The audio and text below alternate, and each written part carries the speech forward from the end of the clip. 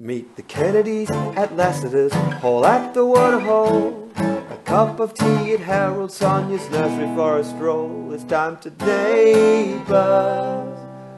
CJ, Kate and Vaya.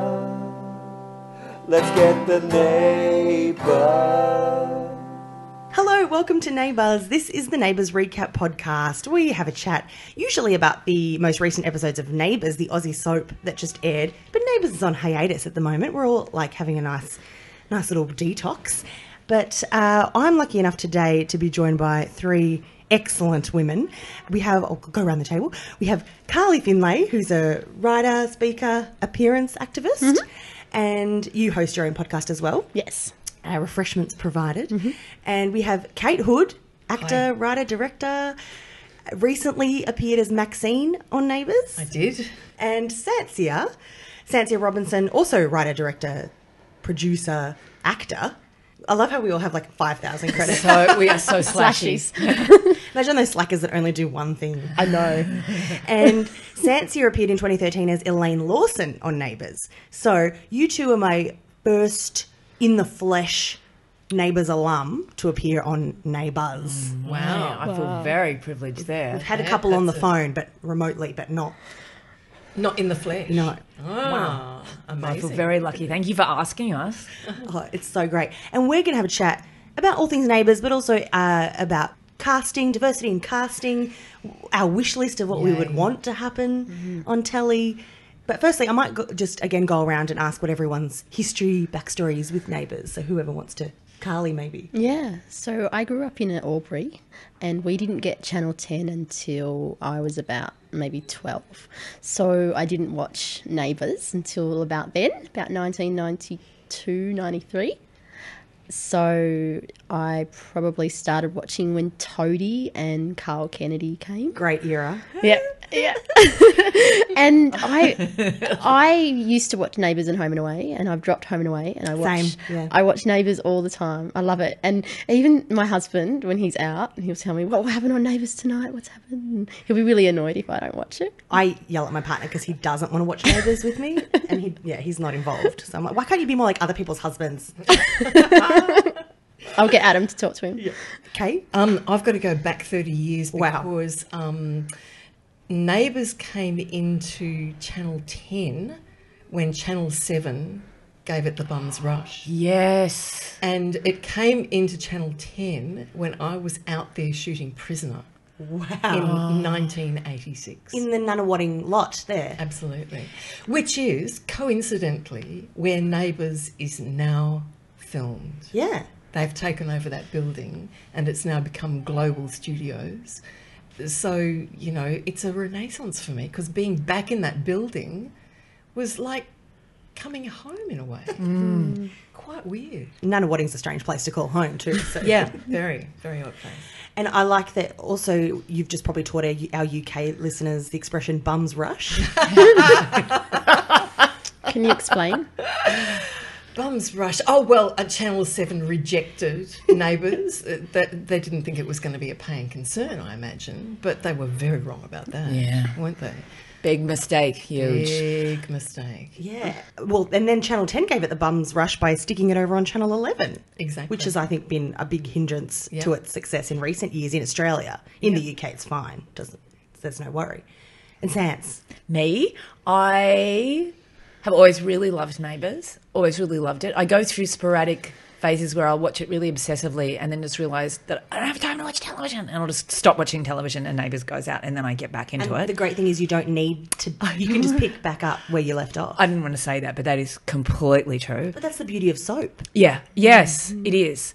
But I love Neighbuzz and then got a role. Like I am a producer. I've been a television producer, like sitting on the other side, for 20 years? So it was really, and very weirdly, this is the truth, my best friend died. And one of the things when she died, she said, I really want you to act again. Oh, wow. And out of nowhere, I got back to Australia and my agent called and said, Neighbuzz want to see you for a role. I'm like, top move, mate. And see, that's people who remember when Dad Cop died, his dying wish to Drab on the show was look after my wife. And Drab kind of took that literally, and then now he's married laws. So you've got to be careful on your deathbed Exactly. what you say to people. Because everyone's listening. They run with it. Yeah. And now, well, elephant in the room, your character, Sansia Elaine, was in a wheelchair. She was quadriplegic. Yep. And Kate plays Maxine, who's in a wheelchair. But unlike Sansia, Kate is actually in a wheelchair. Correct. And so I thought I'd, bring you guys together just so we can talk about both sides of the coin. Well, I think this is a really interesting thing to be doing, because I really feel that things are changing in our industry, and the conversation is beginning to happen. And so I think it's a fantastic thing that we're actually talking about all that entails. Mm-hmm. What does it mean? Who can act and who can't act? Who can dance? Who can't dance? Who can write? Who can produce? Who can direct? All those questions are really coming up now, because the industry's really looking at diversifying. And I mean, Sansia and I were just talking about this a few minutes ago, the need for the entertainment industry to bring diverse people in front of the camera and on stage. And I think it collides with the fact that in the past, there were only white people running things, and they were mainly men. And now the world's really changing. Yes. That people of other colours and people of other, ethnicities have got a lot of power. And because they've been minorities, they're not noticing stuff like a white male or a white, a person that can, is it fully able? Is it? I'm so conscious of saying the wrong thing around. And language that's part of it. Language is a really funny thing, isn't it, Carly? I mean, it's kind of like in Australia we say people with disability. In the UK they say disabled people. I use a mixture. Yeah, me personally. too. Do you, Yeah. Carly? I mean, I think that the most important thing is to agree that people are going to make mistakes. That's very generous. And that it's not their fault. Yeah. And that we just have to get on with it in some way. Yeah. And we all make mistakes. Yeah. And it doesn't come from Absolutely a place all of of us. malice. It's just Not at all. we're trying to learn. And Yep. I was furiously Googling before turning on the microphones, just your bios, to make sure I use the words that you use to describe yourselves. Thank you. And Yeah. and also that's not hard to do, but also it's still just taking that step. And I know, Carly, when you found out Kate was cast as Maxine, you were really excited. Yeah, I was. To see a person with a disability represented as the actor and the character. Yeah, an actually disabled person, because so many times. Yeah. And Well, like Yeah. for me, I was playing a quadriplegic clearly, Yeah. but it really should have gone to someone that really knew more about the experience than myself. Well, I mean, you see, the thing is that the industry has not really grappled with the idea that it's possible to have disabled actors. It just sort of hasn't done that yet. We're in process. So all this stuff is up for grabs as far as I'm concerned. And I think it's so important that as actors we talk to one another about it, and we actually have, free and wide-ranging conversations, so that nobody ends up pointing the finger and blaming people and doing all of that, I mean, I've got a million questions myself, because for me, can a person with MS play a person with cerebral palsy? And also, as hasn't happened with yet. actors, it's in Australia. It's such a tiny industry. It's a tiny industry, and there's not that many roles, and there's not that many series in production all year round.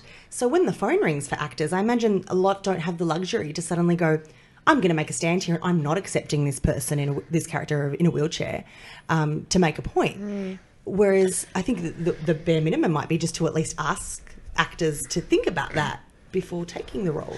Well, for me, I mean, I was saying to somebody the other day, if it's not okay for indigeneity, then it's probably not okay for disability. So, if you're not going to black up, well, then, you're not going to crip up, kind of thing. I considered it really strongly. Like, so far as I thought, well, I wouldn't do this if someone was asking me to be an Indian. So what am I doing? And Neighbuzz were really open to that conversation. And I did take the role. So I guess I probably should be feeling a lot more guilty than I... No. But that I can't take back. But now, in retrospect, my trip has been suddenly going, I really could have interrogated it more. So, Well, my apologies. Actually, well, you know, I mean, thank you for saying that. But my position on it is this. I think that we're in process, and I think the conversation is just beginning to happen. And so, of course, there will be millions of actors. Oh, not millions, but, you know, there'll be a lot of actors who've cripped up in the past who probably wouldn't do it in the future. Yeah. As there were actors who blacked up in the past and didn't do it beyond a certain point. But as like you said, it was really clear to me I would never change my skin colour. So, as I said, I really mean it. I wish I'd done a different thing. Yeah. And Carly, some of the writing you did, I enjoyed about the movie Me Before You. We went and protested it. There was an able-bodied actor playing a disabled man that was going to and did kill himself because of his disability. So they portrayed disability as a tragedy. So a bunch of us, we call ourselves the Crip Army, and we went and protested outside Village Cinema in Paran. Where is it? Yeah, Paran. Yeah. And we had all the some security turned up. It was quite funny. I'm not in a wheelchair, but we had other people in wheelchairs and motor scooters and stuff. And so we weren't really going to cause a huge riot, but we had the media there. It was great to get our arguments out there that disability is not a tragedy, and it's really important that representation matters, that the representation of disability and representation by disability matters. I know for me, and I'm not an actor, but so many times, at least once a month, I get a call or an email or an Instagram message from a producer of an exploitative show asking me to come on their show. Well, like what sort of show? Similar to Embarrassing Bodies. Oh, yeah. So, a lot of people say to me, I saw your skin condition on Embarrassing Bodies, and I just, I've lost friends over it when I've said I don't want to watch it because it's so exploitative. And they're like, well, how can you have an opinion on it? I said, this is my condition being represented. I'm going to have an opinion on it. A few weeks after I got married this year, there was a man that contacted me that wanted to do a show, and I thought it sounded quite interesting. We had a Skype interview, and he just didn't get it. He was so focused on disability as a tragedy, and he actually asked, after the interview, he said to me, I've got a question about your wedding. I said, all right, okay. I thought he might ask me about the dress. Where'd you get your flowers? Yeah. Well, he said, what does intercourse feel like? And I said, are you serious? And I had nowhere to go because I just shut down the Skype window because I didn't know where he was from. I don't know what company he represented. And I said, you've sat here the whole time thinking that when I've talked to you about the social model of disability, Stella Young's good work, Cripping Up, all of that stuff. And he asked me that. And it's like he's so intrusive and exploitative, and that's a depiction of that kind of media that he feels the right. So all of these representation really does matter because he's seeing these people on TV and he wants to cast them in his own programs so audiences can think, how does sex feel like for Carly? People want to know, so therefore we have the right to be invasive in that way. Yeah.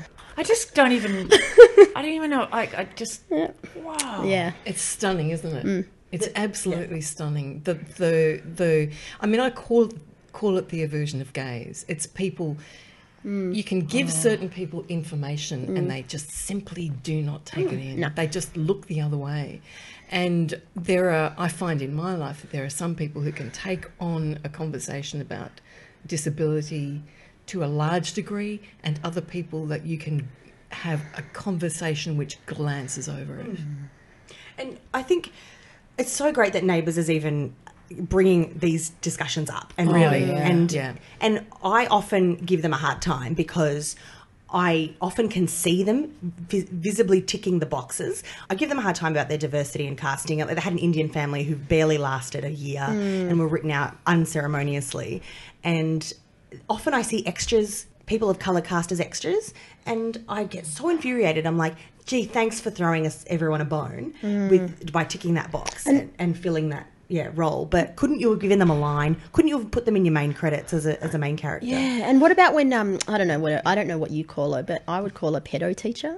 Except I've got more issues with Angus's issues with consent than Jodie's advances as a teacher. But no, maybe it wasn't even her. Maybe it was Paige. Anyway, sorry, Jodie Gordon. So she just mentioned a trans person, and I thought that was really interesting that it was just in conversation, that they're even just trying to bring in that kind of awareness through conversation. And I know that I just want to say one thing about Elaine. playing. That was the character I played. She was an amazing human. They made sure that she was really funny. And she I was remember really strong. Like love that. really. And I remember, Sansia, when you got the role at the time, you were really conscious. You were talking to the makeup department about how she puts on lipstick, and because they were almost going to do a comical take on that and make the lipstick go on badly. And that was not only the makeup. Everyone else was incredible around it. Like, but even the fact that there was a dialogue about that, I think, is amazing. that. And you said, no, give the woman some dignity. She's going to have normal lipstick. So was there an assumption that she wouldn't want to look good because she's disabled? or that she wouldn't be able to put on her makeup properly. And so she would put it on badly. Okay. Oh no, it wasn't that. It was that the nurses wouldn't put it on well. I remember kind of following the thought, but I was like, this woman is seriously cool. She supported her. She's been a single mother. She just gave no Fs. Yeah. She really didn't. Like, she was really fantastic to play because I'm so neurotic. Yeah. But actually sitting in her body I was like, she just doesn't care. Like, she was genuinely curious, really strong, and she just called BS on it. I loved her so much. And I remember she wasn't worried about... She was... with Kate, my co-host, called him Hot Doc. You were Hot Doc's mum, and you were more concerned with how his life wasn't in order. You're like, mate, what are you doing? And that was all in the writing. Reese Lawson. Reese. So he was this hot doctor who no one liked, and so I kind of got brought in to give him some sympathy, and with a tragic backstory. Yeah, so that he made him look good. But she was just a really great mum, and she was a single mum. The partner had left, and the partner came back. Yeah, I kind of wished that I was more like her. I don't know. She was very still because I had to be so still. She slowed me down. Yeah, I completely... And very weirdly too, my mum had a stroke the day that I started playing her. So my mum was paralysed. That's unbelievable. So my mum is really... I look exactly... My mum's... She died. I really look like my mum in it. I look quite different from me. Like, when I look at it, someone showed me the other day and I'm like... Geez, I look like my mum. Yeah, and then when the very last scene where Reese died and I was with this, I've forgotten... Dr. Carl? No. No, I can't remember. It was the young actress. Oh, golly. Oh. What's her name? Was it Vanessa? No. Vanessa. I loved Vanessa. Yeah. I love Vanessa too. She was great, wasn't she? Yeah. But also I remember that not only did they... did they put you in a wheelchair, but they aged you up. You were playing quite an older woman as well. Yeah. Yeah. There was 2 layers going on there. I know. I mean, for me, weirdly, I stopped acting. The reason I stopped acting, I wrote a play. I'd had eating disorders for 12 years, so I had anorexia.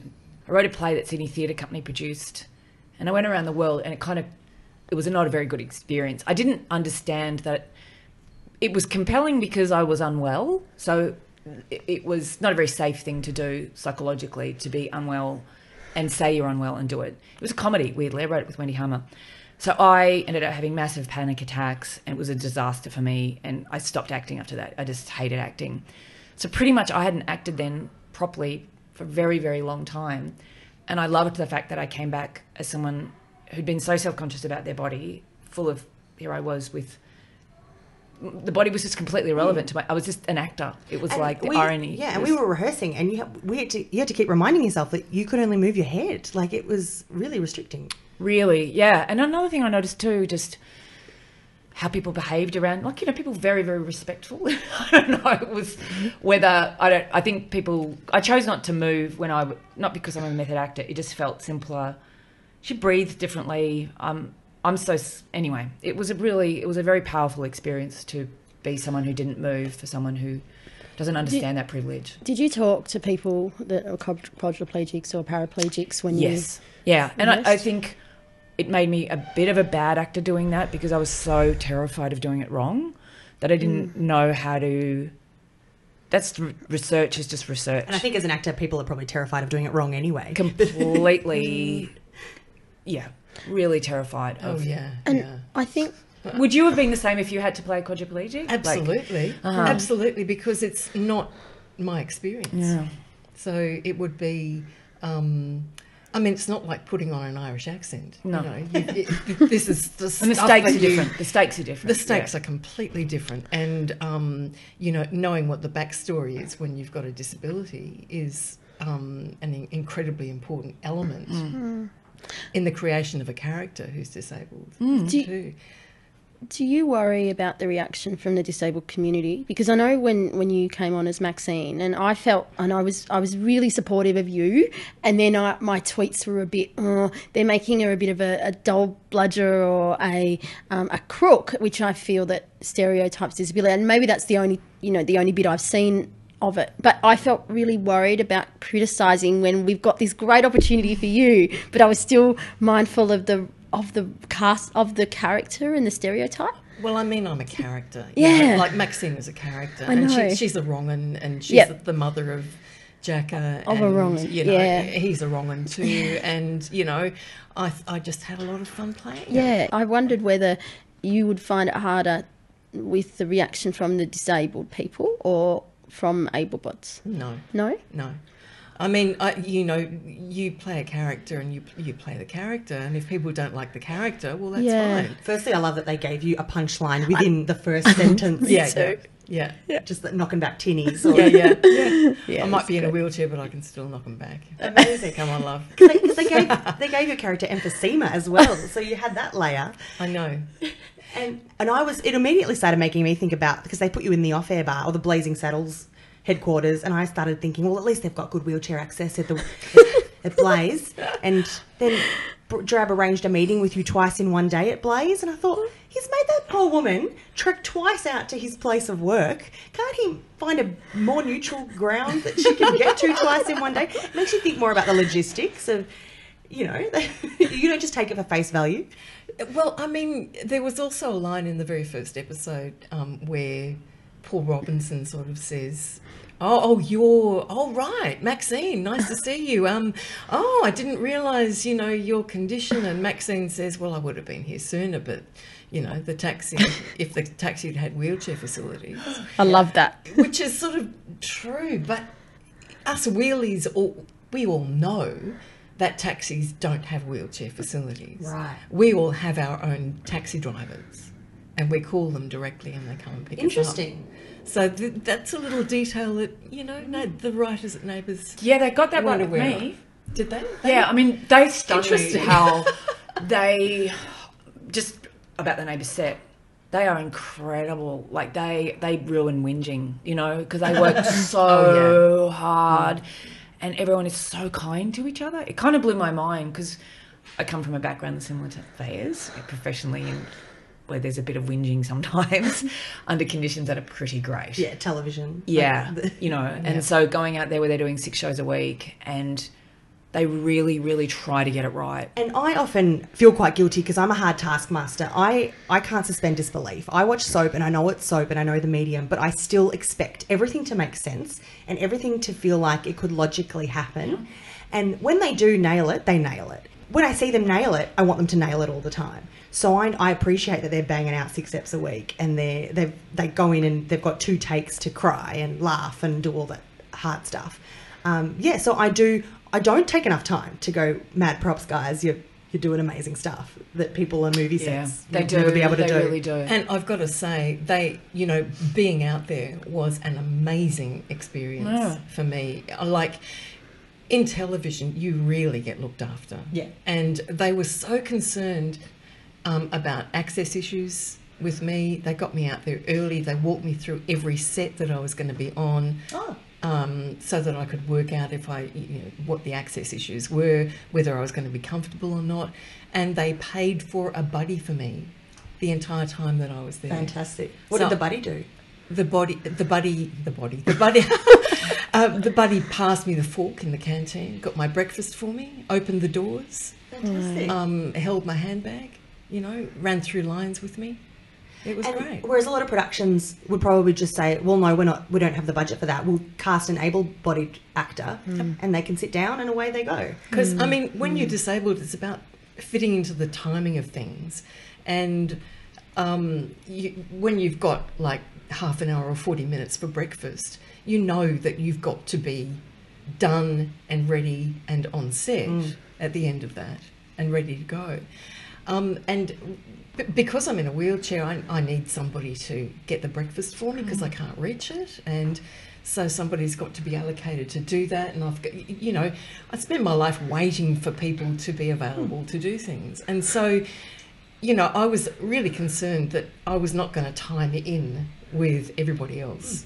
And that would have been probably challenging for you, Kate, coming from a background as an able-bodied actor, Yep. transitioning into an actor in a wheelchair, Yeah. when you've done things a certain way your whole life. Absolutely, and I knew about it because I'd done Prisoner all those years ago, in 1847. You know, so I knew what the machine was that I was a part of out at Neighbuzz, and I knew the importance of sticking to schedule and completing that scene in 15 minutes or whatever the allocated time is. You know, so it's incredibly important that people fit in. You've got to fit in. Yeah, I was thinking, I just did something for the ABC, which I can't quite talk about yet, but I was really unwell, and I said to them, is it all right if I get a taxi voucher? And all the time when I do my own freelancing stuff, it's always me making my own way there, me undercharging, and I didn't get paid for it, but I messaged them and said, this will really make me happy and it'll be easier for me.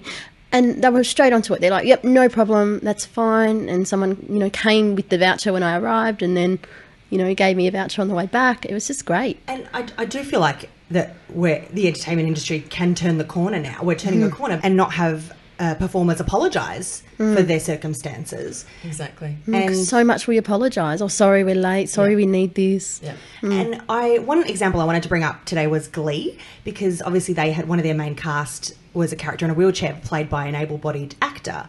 And they even had an episode where he had a dream sequence where he could walk and dance and, I guess, be normal, quote unquote. And then what I found amazing was I used to watch a show called The Glee Project, which was a reality show where they cast actors into Glee, like they auditioned for a role on Glee. And that show was far more accurately representative of a diverse community than Glee itself, because they got real actors in wheelchairs, they got plus size actors, they got actors with diverse sexualities coming into audition, and they kind of fell down because they ended up picking just the straight, conventionally attractive white kid to win a couple of times. But however, they did cast a plus size gay person of colour who played a singer who would dress in trans and perform in as a woman, and so they do hit some marks. But there was one girl who I really loved called Ali Stroker, who was in a wheelchair and had a beautiful singing voice, and she didn't win, but she came close. And I kind of followed her career over the years, and she actually ended up becoming the first I think person with a disability on Broadway. Wow. Because they cast her in Spring Awakening, and I think that was the performance of Spring Awakening where they had deaf actors and they had an Auslan interpreter. It was an amazing production. Wow. And so I was so happy. I was so sad that she didn't win that Glee role, because I'm like, you're doing absolutely everything and you're in a wheelchair, and that Artie character doesn't do as much for the community as you could. She could have replaced him. Yeah. Absolutely. Yeah. Yeah. But I love that even that small step paved the way for something bigger to happen in theatre. And Yeah. Yep. Yep. I wrote an article last year on reality TV when the lady from My Kitchen Rules, I think, was deaf. And I surveyed a whole heap of people to say, can you think of people in reality TV that are disabled? And there were so many more representations of, real life disability situations, actually disabled people in reality TV. I used to look at MasterChef, and even though that's clearly not about disability, but they had race down better than SBS because it was just not even an issue. It's like, if you win, you're in. That's it. And so, of course, it was incredibly diverse, but it was never a selling point or a talking point. It's incidental casting. Yeah, Absolutely. And I mean, I've got to say this. It's about the human condition and the variance of the human condition. I mean, 20% of the population of Australia live with a disability of some form or another. So, I mean, that's not even talking about transgender or LGBTIQ issues or Indigenous. different ethnicities, Different ethnicities, all of that stuff. We have such a diverse community in Australia. And we really need to grapple with this thing that, the homogenised version of humanity that we see on our televisions and stages is not real. It's actually not representative of what's out there. And that's why I hold Neighbuzz to account often, because they take their baby steps, and I give them their accolades when they do, but take bigger steps. Yeah. Take bigger steps. I think they're starting to, and I think that for them, it's as much about the way audiences see what they do as doing what they do. I mean, I think they're Hugely directional, I think very they're sensitive. very, very aware of making change, and they're doing that gradually. And I know one of the writers who is gay and was very passionate about one of the gay storylines he was a part of, and they take it very personally when they're writing that material. And I love that. And I wish there was a disabled person in the writing room. Yes. That's what I wish. Kate, Yeah. can you take what up? Hello. Yeah, I have offered myself. You should just But do a, I mean- just do a submission. You know, I mean, I say that having been rejected 7 times from the script submission process, but give it a crack. Yep. Yeah, do it. I mean, I actually really think that it needs to happen in production meetings. It needs to happen in writing rooms. Definitely. It needs to happen from a director's point of view. We need to be seeing, the people who make the decisions about what is going to be seen need to be making different decisions now. Yeah, and I come at it as, well, obviously the feminist angle. Like, I'm often one of the only women in a male writer's room. Yep. And every day you walk in with your game face on because you feel like, I can't let my guard down because suddenly I'm the only woman in the room that hasn't performed today, or I'm representative of whether or not they bring in a female writer next time they do this. And I mean, that to me, that is an extraordinary thing. It's 2016. Well, we're heading into 2017 at the rate of knots, and still we're having a conversation about this. Still, the Diversity Committee at Actors Equity is talking about issues for women in the industry, and I find that astonishing. I really do. And actually, I was going to ask probably all of you, but Carly in particular, does it get exhausting being the activist? So someone said to me yesterday, Carly, there's this really ableist meme on Facebook. And I said, well, what are you going to do about it? And they're like, well, I don't know. And I said, well, you can call it out. You do it. Like, I'm really tired. I've spent this whole week calling out these tag and mate memes to the point where I've lost friends. And I feel like I'm constantly saying something. Every night when I watch a project, because I watch Neighbuzz and then half of the projects, and then I'm like, you said like wheelchair bound, and then so I'll tweet them, you said wheelchair bound, you could say, and then I'll send them my workplace's guidelines to reporting on disability, and then when they get it right, I'm like, yeah, well done the project. I'm like, yeah, really great, Carrie said this tonight, and they'll favourite it or they'll say thanks.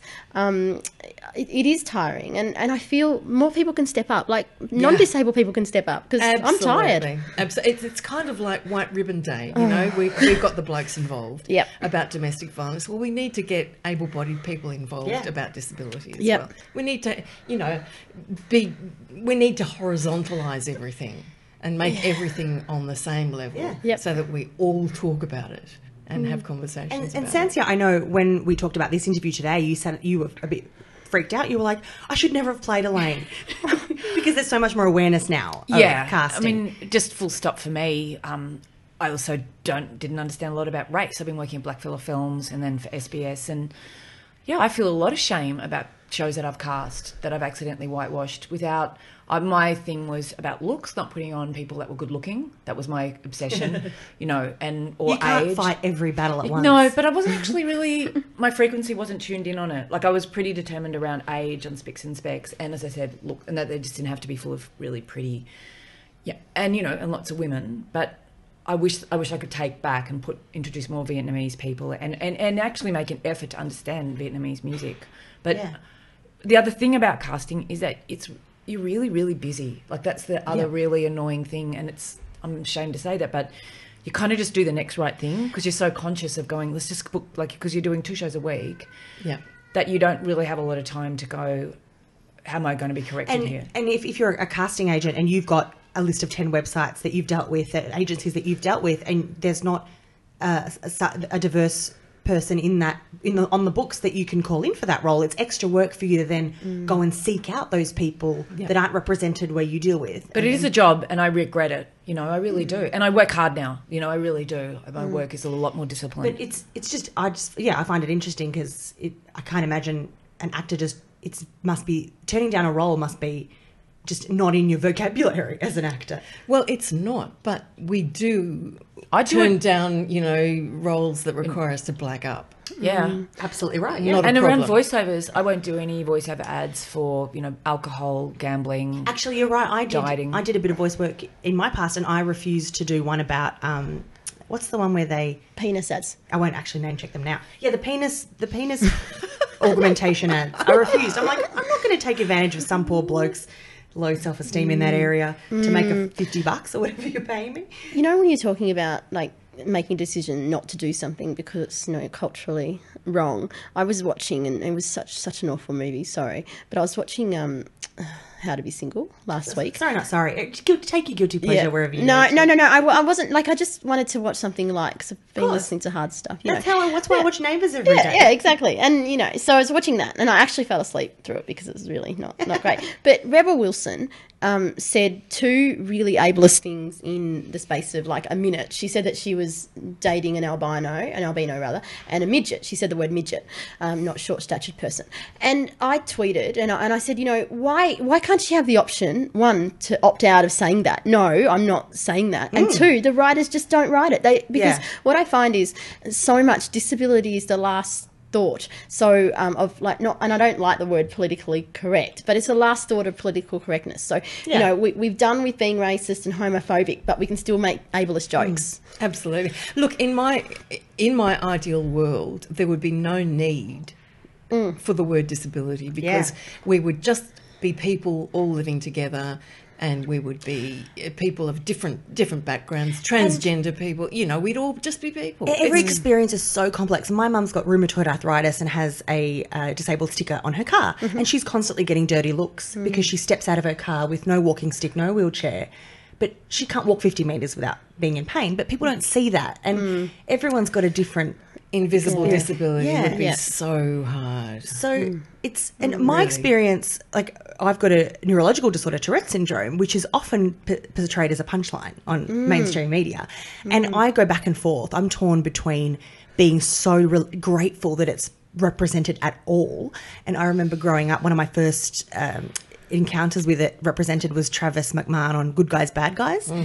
And I can't really watch it because it kind of sets my tics off. I can't really watch a lot of stuff with Tourette's. I can't watch documentaries or anything. But I was so happy that it was mentioned. And he doesn't have Tourette's, that actor. But when I met him, I worked with him on Miss Fisher's Murder Mysteries, and I met him, and one of the first things I said to him was, "Oh my God, you played a character with Tourette's, and I've got Tourette's." And I think he was a little bit bowled over. Like, I don't think he could take all of that on. But I was so grateful that he had done it. So part of me, it's hard to say we should only cast people in that role that experience that exact thing. But by the same token, I would want to see someone with Tourette's. Oh, actually, I do. There was a web series I watched and the actor had Tourette's. Not the character didn't, but he had to sort of work on getting his tics under control before he went on camera. And then there's a movie called Phoebe in Wonderland with Elle Fanning, and the little girl's got Tourette's. Spoiler alert, you don't find out till the end. But it's one of the most beautiful representations I've ever seen of Tourette's syndrome. And so sometimes you can get given art that represents diversity, and you've got to be grateful for that. But I want to be able to see actors with Tourette's, actors in wheelchairs, actors that are gay, bisexual, everything. I want people to have those roles, so I kind of want everything. I reckon I'm with you, Vaya. I think that, you know, if my ideal world actually existed, it wouldn't be such a bad thing for an actor to get into a wheelchair, because I would be playing out there playing roles. Yeah. You're the next door neighbour. I would not be being denied my career simply because I'm a wheelchair user. Not at all. You know, and so Sansi could play the role of a person in a wheelchair. Somebody else could play the role of somebody with Tourette's, because actors who have Tourette's would also be seen on screen and on stage. For everyone to have a thing. And Carly, who's not an actor, can get parts. You don't need an acting background. You know, you were talking about, you know, you want, Vaya, you want to see representation no matter how it's done. Last year on the X-Files, they had, and I don't watch the X-Files, but there was a big lot of talk in my ichthyosis community about it, and there was a representation of ichthyosis. I don't know whether anyone with the condition played it, ichthyosis. If no one knows, probably no one knows. There's 24 types of skin conditions within this family, and I'm very red, and a lot of other people with it have different types of skin, very flaky and sore. So sorry, that's in a nutshell. But the representation of it was saying that it's, you know, it's a mutation, which is true. It's a genetic mutation, but the language that they used and the way that they cast this person in a sort of like a viewing room, it was very, you know, zoo animal like. But the people in like with ichthyosis were so happy that it was, you know, mentioned at all. Whereas me coming at it from a writing, diversity, media background, I'm really angry at how it was cast. But a lot of and one little girl said, you know, like she was 11. I started writing something about it, and then she said she's never seen this on a mainstream show before, so she was really grateful for it. So, you know, I can sort of see the point, but I want if my condition is represented, I want it to be represented well, because so often it's not. And that's often what I call out on Neighbuzz is they bring in the gay characters, which I'm delighted for, but then they make them, they're only allowed to sort of, oh good, then there's a new gay character. Now they can be a couple. It's like, why do they have to be together just because they're the only two gay characters on the street? Can't one of them be a swinging single? Like, and so Can't they not dislike one another? Yeah. I mean, you know, it's just actually there's more breadth of plot available to people. I think I was just thinking when I wrote my play about anorexia, I forgot my motivation. My motivation with that was because I know that this is 20 years ago, is that everyone thought that I was doing it, that I was just making this disease up. Wow. And that was absolutely why I did it. I did it because I wanted to. Wow. Because you basically entered inside my head. I played all the voices.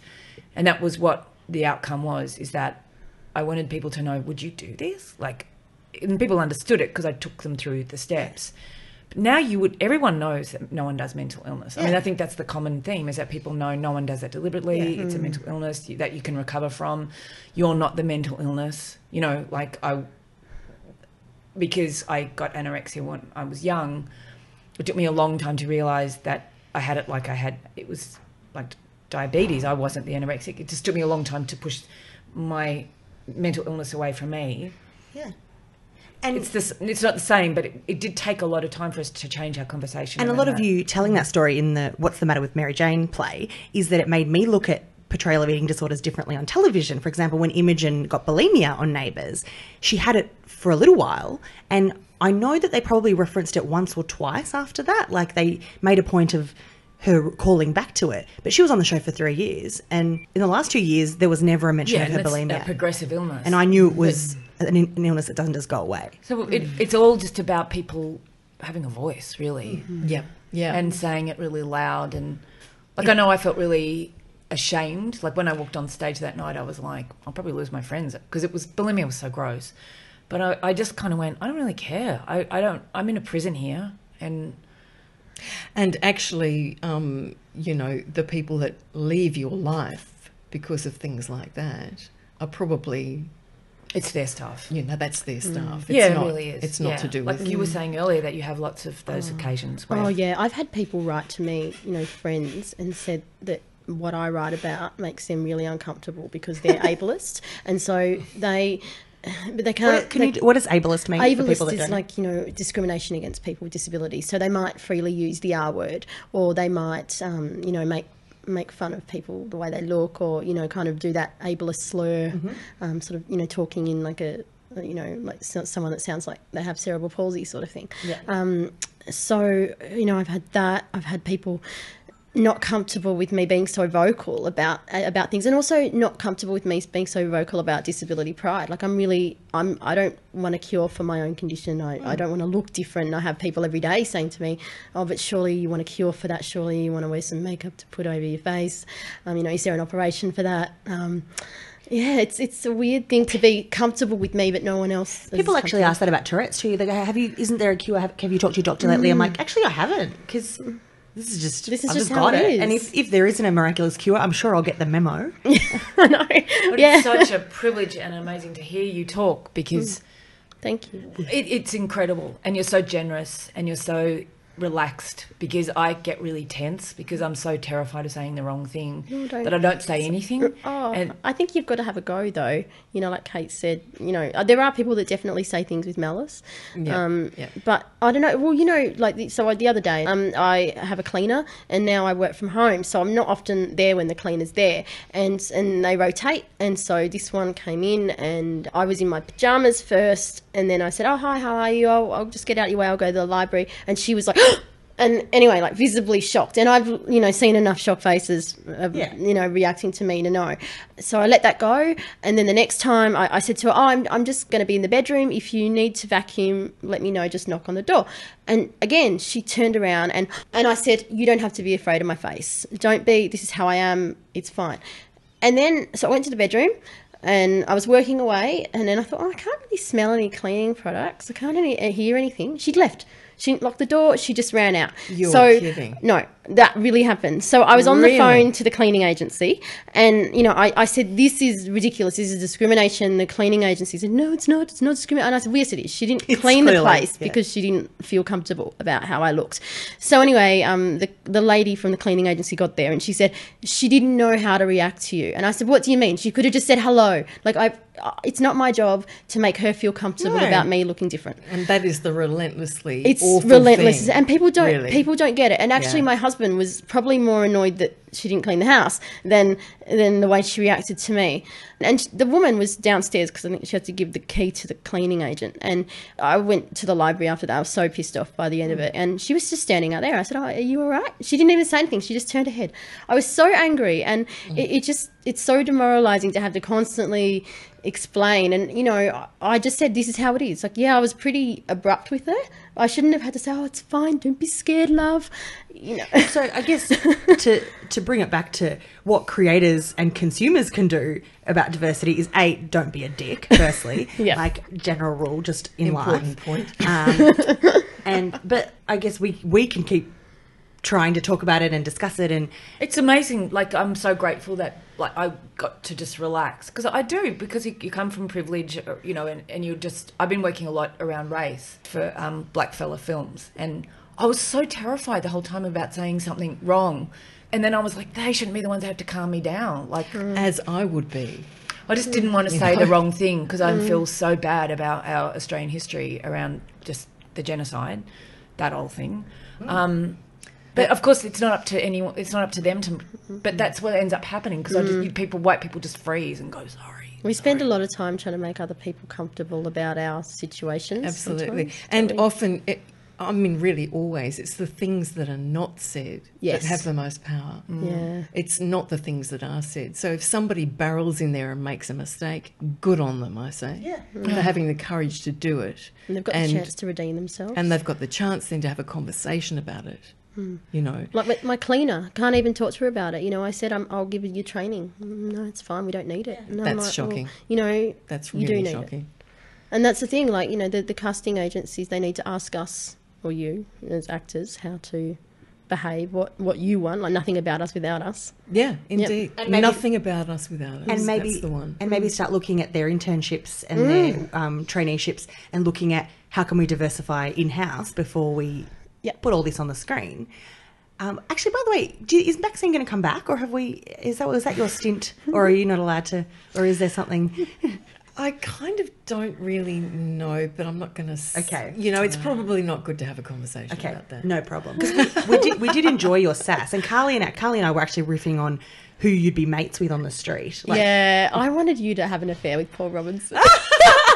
Because he's got a peg leg, hasn't he? And, according to Vaya's theory about the gay people having to be a couple, you and Paul... I want better for Maxine than hilarious. Paul. He's hot. I don't think Maxine would choose Paul Robinson. Who would you choose? What about Carl? Oh, I don't know. I don't even know. What about a younger man? If Maxine could have a menage a trois with the Brennan brothers... Firstly, to all of that, I say Maxine can do better. I do too, actually, Vaya. Maybe she's gay. Who knows? In fact, I'd take Suze over Carl any day. But I pictured her being mates with Colette and Anne and getting into mischief down the pub. Possibility. Because I think what Carly raised when she first tuned in is that we don't just want a character like that to come in and be an immediate mouthpiece for all disability issues. We want you to come in and have be a person, romances and conflicts and swindles. Affair with the Brennan brother. No, and as I said before, I reckon they did really well with Elaine by making her the best person in the room the whole time, but not in a way that was patronising. She was just a really, really cool, strong. Yeah. And as I said, they really worked hard to make sure that I had the proper resources to act. Like, they took it real. I can't stress enough how sensitive they were. but like, I should have turned it down. And But everyone always makes the best decision that they can in that moment. Absolutely. And often, like I've done extras work in the past, and I'm Greek, and they would often put me up for an ethnicity that wasn't Greek because I could pass for that ethnicity, and I'd be like, great, more money for me. I can be Italian, I can be Middle Eastern. What do you need? Like, whereas now I'm more informed about that sort of thing, and you just have you go in. And the amends you make by not doing it. The amends I make now is like, in my casting, particularly since I've learned what I have. Like, I'm over at Channel 10 now, but they're so open to it. As I said before, like MasterChef was way more diverse at one stage than SBS. Effortlessly, yeah. it really was. Yep. With no. I mean, the fact that we had Poe and Adam Lior and Julie Goodwin, even Amira, she was amazing. Like, it was a really accurate representation of where Australia. But that being said, also, people that are economically disadvantaged aren't going on those shows either. You know what I mean? True. So that's the other thing as well. But then we've got that kind of poverty porn on the other, spectrum, and that's really difficult. So we have to work on that. We do have to work on that, and I just think that things are changing, but we can always help them along a little bit. Yeah. I'm really excited. I'm really uplifted. I'm excited. I'm going to put in an application to become a writer on Neighbuzz. Yeah, bloody well better. Yeah, good. We'll all do it. It'll be a tumultuous journey, I can tell you that. So, to wrap up, everyone needs to follow all your projects because they're always exciting, and it'd be great to see more of your work. So, Carly? Yep, I write at Carly Findlay. That's CarlyFindlay.blogspot.com, and just Carly Findlay on the socials. My personal website is katehood.net, www.katehood.net. I think that's right. And Raspberry Ripple is my theatre company, and I work with able-bodied and disabled people in that theatre company. And we don't have a website yet, but we will do very shortly. You've got a Facebook page. We have a Facebook page, so go on Facebook. And Twitter as well. And Twitter. And yes. so when the Brits are coming to do the Neighbours tour, they can come and watch Raspberry Ripple do some production. They can. They absolutely can. They're excellent. Sansia? I guess I would like to talk. I don't have any websites, but I cast First Contact 2. Both the films made that, and that is an incredibly beautiful project about Aboriginal Australia and how people have had little or no contact with Aboriginal Australians. So if you feel like watching that, it's a bloody good watch. And if you're a cat person, Sansia's cat's got an Instagram, Peter Burmese Boy. You will not regret. You will not regret. Fantastic. But thanks, gals. It's been a treat. There's 1,000 more things we can say, but we can keep chatting online. Neighbuzz Pod on Twitter, neighbuzzpod.com. Drop us a line. Thanks for your brilliant podcast, Vaya. You're a freaking legend. I love it. This has been so enjoyable. Yeah. Such a good conversation. Excellent. Thank you. We'll get it done. Thank you. We'll sort it all out. Yeah. Thanks, guys. Thanks for listening. Thank you. Thank you. Bye.